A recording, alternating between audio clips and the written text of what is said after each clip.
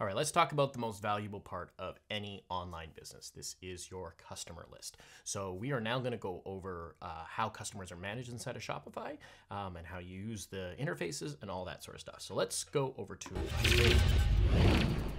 All right, where we're going to be starting off is if we are in the left-hand side here, we have options for customers. If we open up customers, we're going to see this new page show up. Now, one thing that you're going to notice immediately is this page has this big block across the top of the screen. Now, if you can't see the block, I'm just going to show you why you might not see it. It may be compressed or maybe collapsed, which is in the right-hand side there. And if that's the case, then you might just see a small little bar across this top. But we're going to open this up and we're going to go over what this does here in a moment. But before I do that, let's get ourselves familiar with what we're looking at. So first of all, we have customer segment. That's actually what this block is at the top. This is the customer segmenting tool. And it uses information that it covers or that it gathers from customers and applies Shopify's AI against it in order to segment your customers, basically put them into different buckets.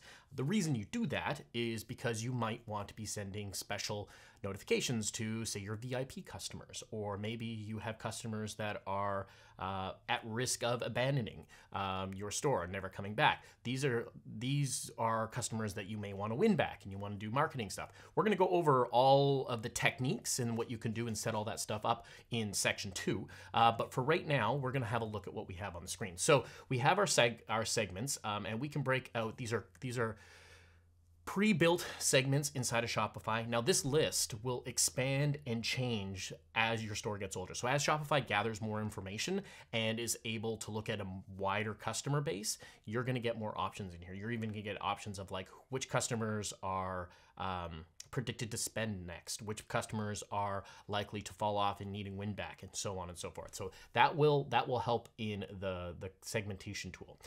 If we go over to the right, we have our export. This is our general export. Again, it's nice and similar as everything else. This is export for customers. So this is to export your customer list. We've got import.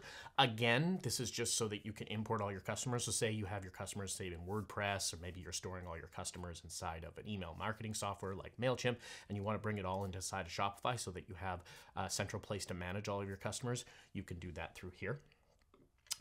Using a segment, this is a quick action tool, which allows you to take a segment that you have created and then move it into either Shopify email, which is another service that they provide. It's similar to MailChimp or Klaviyo, or you can actually go and generate out a segment and give that segmented tool a specific discount. So we can go through and give a discount for those particular people.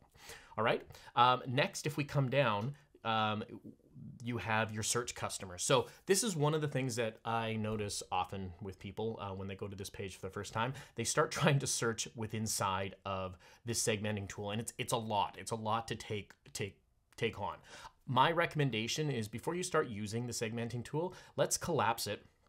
And let's just use the regular search to find our customers, because generally speaking, that's what you're looking for. You're going into customer to look for a specific customer. So let's say we're going to look for Edward here.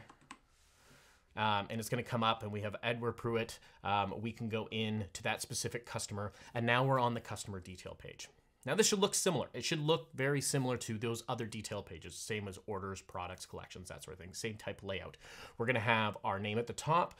We're going to have our J and K, which would allow us to scroll through them back and forth. But because in our search, we only had one result, they are not activated. There's nowhere to go forward and back.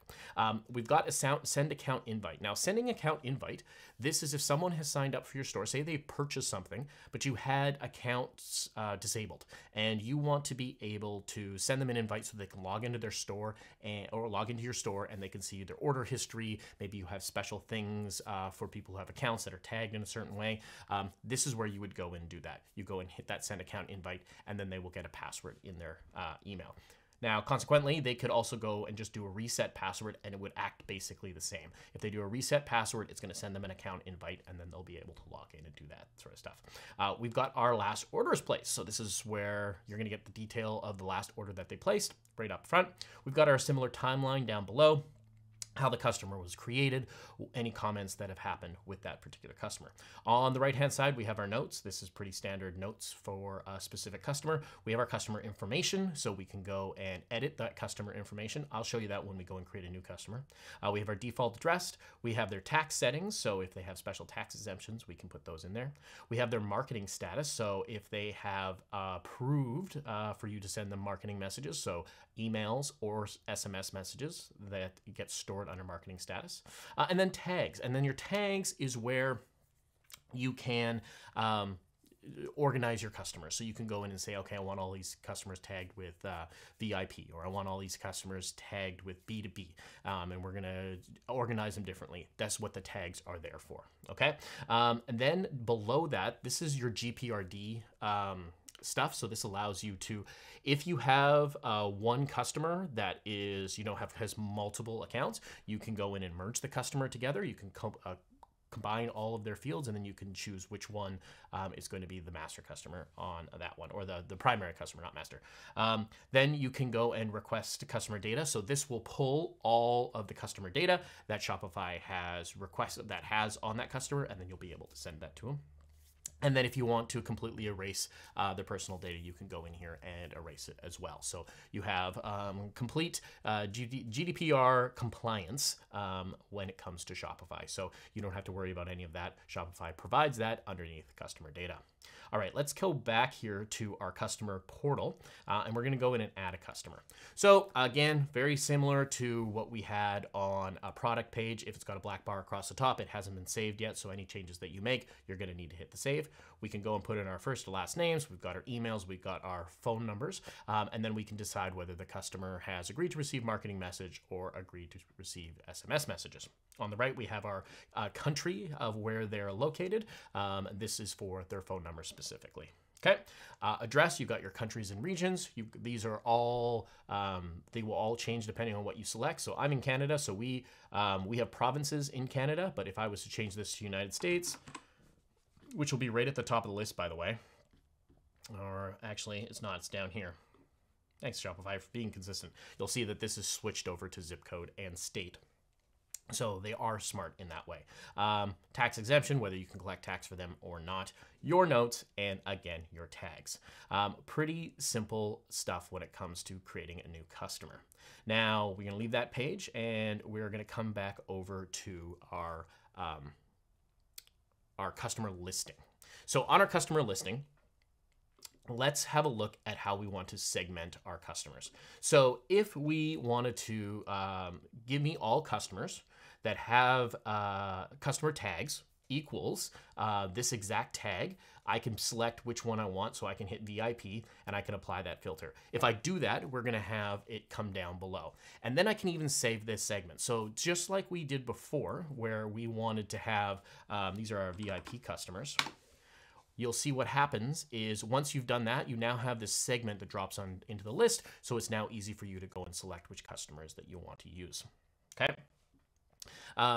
We're gonna go over more about how to use the segmenting tool and how to do some real world examples and how to push those contacts that you have to other softwares in the next lesson. Sorry, not next lesson, in the next section. All right, that's everything for the customer overview. Next, we're moving on to companies.